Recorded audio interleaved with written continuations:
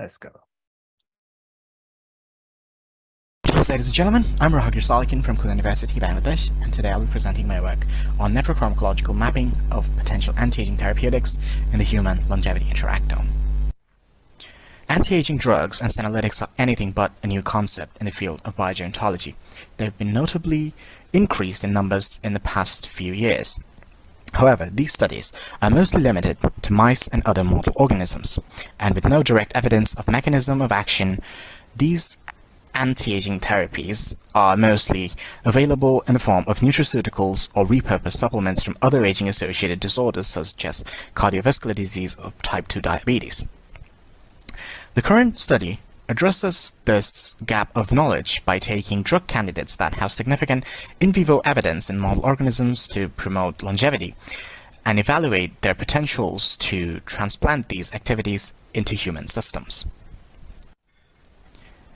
And here is a simplistic overview of our experimental procedure and the logic points that dictate the approach. So we constructed an initial library of about 1,500 potential anti-aging compounds, and from there we screened for 285 bioavailable and drug-like compounds that had high GI absorption metrics, blood-brain barrier permeability, and relatively high bioavailability parameters. We also looked for toxicity parameters, especially when considering human oral intake, and from there we further screened out potential toxic, carcinogenic, and adverse compounds from the library, and shortlisted a total of 285 compounds to be screened further. From these screened candidates, we went on to investigate their statistical correlations with individual and class-wise KEGG interaction networks. When looking at class-wise interaction networks, we have visualized the top 25 compounds that are correlated to the longevity-regulating or aging-associated pathways with dasatinib, trigostatin A, prunitine, PSR4, metformin, and so on, were the best candidates. And as we can see, cancers, endocrine systems, cell growth, and nervous systems were the most significantly correlated networks, followed by signal transduction.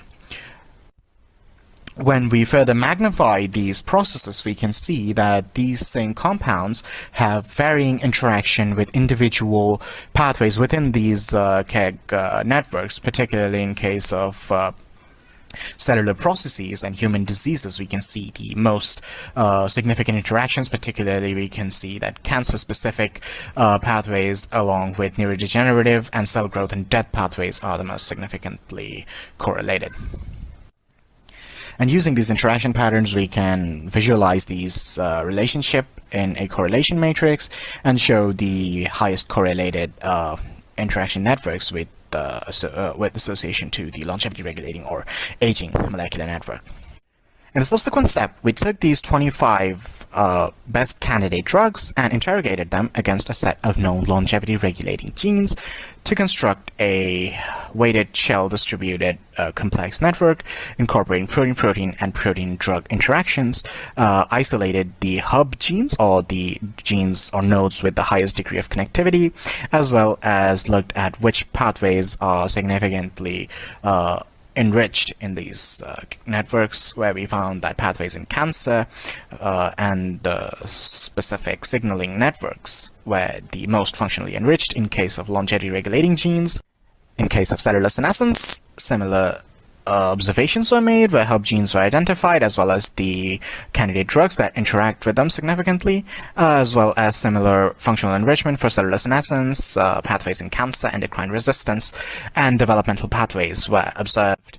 And in case of dietary or caloric restriction nodes, we also found that autophagy, longevity regulation, and certain signaling pathways were functionally enriched by our constructed networks as expected. We then went on to take these three isolated networks and extract the hub genes therewith to construct a new complex network incorporating all three in their central degree of connectivity, where we found 4 distinct clusters of longevity regulating drug compounds, first being the longevity network exclusive regulators such as butane and pisiadenol. In case of the second cluster, we found drugs that interacted with secondary networks in senescence, particularly hydralazine, ibuprofen, and cholesterol. Then we had a class of omni-regulated drugs such as metformin, resveratrol, or quercetin that interacted with all hub genes in all three networks. And of course, we also had pseudo-omni-regulators that did not interact with quite all of them, but still had significant association with different networks embedded.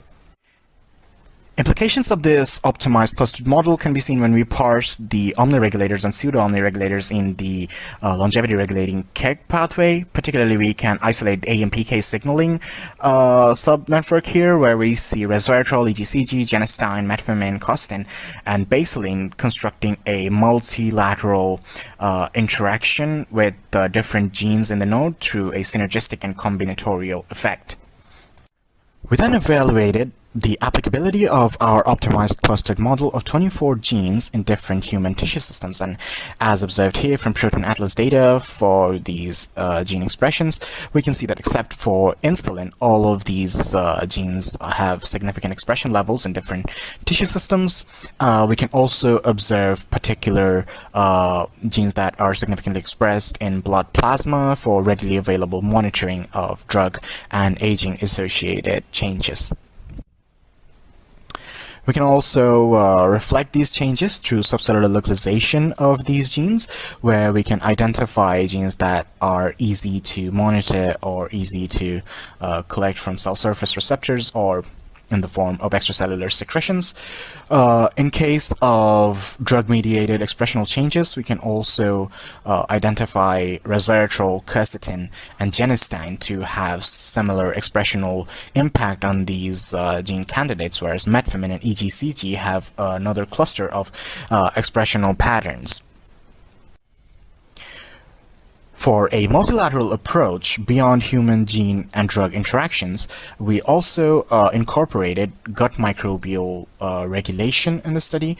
And as we can see from this heat map, different drugs in our optimized model have different regulatory patterns of aging-associated gut microbial species. Particularly, we can see that when we isolate the most significantly impacted or enriched bacterial species, we can see that resveratrol, taxifolin, caffeic acid, and cholesterol have a similar expression profile that is almost the reverse of that of metformin, ibuprofen, and enoxacin, particularly regarding Firmicutes, bacteroidetes, and proteobacterial abundances. Notably, bacteroidetes have been associated with better healthy longevity metrics, whereas Firmicutes and proteobacteria have been associated with both retracted lifespans and health span in humans.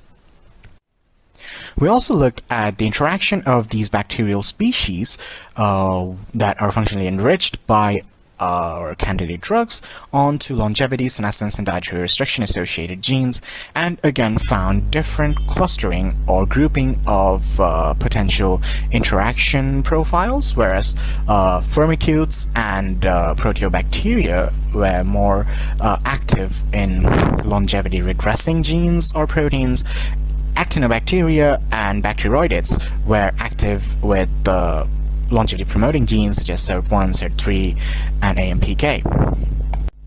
So in summary, our work takes a set of longevity promoting drugs with evidence in model organisms, human genes, and human gene homologs of these model organisms, as well as the gut microbial interactions associated with longevity, and constructs a holistic network to ideally find hub genes regulating the aging interactome associated with therapeutic interventions, for ranking of drug candidates, for priority testing in human systems and trials, for identification of pan-tissue markers and serum available markers, for monitoring of drug effects in aging, and finally gut microbial regulation by drugs and subsequent effect on gene networks associated with aging and their expression profiles.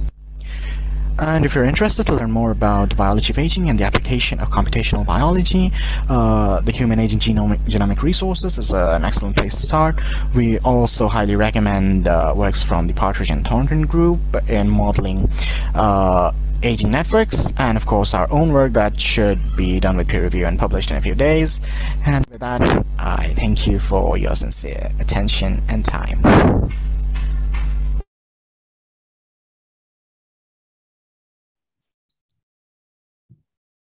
Okay, thank you, Rahagir, for this nice presentation. Thank you. Everyone, you can write your questions in the Q&A session, or you can raise your hand and we can give permission to speak. We have one question right now.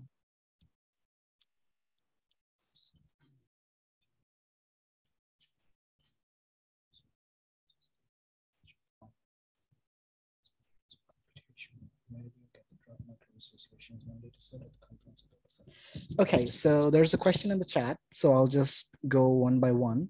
So the first question is, what is your strategy to validate your findings, experimental or computational? Okay, so primarily we don't have any laboratory data in large scale human trials like that. We have some well, how to say it, human cell cultures and stuff like that, some expressional data changes, but most of it is just animal model studies. So the first part would be to model what kind of genes or which genes, which pathways to actually, you know, go for investigational studies for. And that's kind of the purpose of the study, to, you know, show the direction that these are the genes, these are the pathways that we should be looking at. And then we move on to more experimental approaches that can be, you know, it could be multi-omics approaches, it could be genomics, transcriptomics, proteomics, and so on. And the second part of your question is, where do you get the drug microbe associations? One data set, or is there a comprehensive database? Okay, so we used 3 different databases. If I can please share my screen. Yeah, you should be able to. Yeah, okay. Can you see this or see my slide? Yes, we can see it. Okay, okay, great. Okay, so as you can see, we, first of all, we took the microbial abundance data from different from different databases. These are not aging exclusive databases. They have data for different diseases, aging associated. Some are directly associated with longevity. Some are associated with other aging associated disorders. And we kind of made a primary library of these bacterial species. And then we kind of did a reverse engineering and took those bacterial species and looked at what kind of metabolites they synthesize, as well as which kind of genes they interact with. So the gene interaction is available in GutMGene, and the metabolites are available in virtual metabolic human and human, I'm sorry, I forgot the abbreviation, but it's HMDB. So we also put in some more updated information from the latest literature to, you know, complement the data in the databases, which are manually curated. So yeah, we went from there. I hope that answers it.